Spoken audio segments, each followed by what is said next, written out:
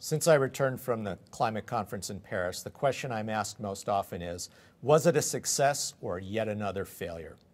I think that's the wrong question. The right question is, what are we called upon to do now to make it a success? The Paris Accord is our accord. It's ours to realize through our commitments at personal, community, organizational, and political levels.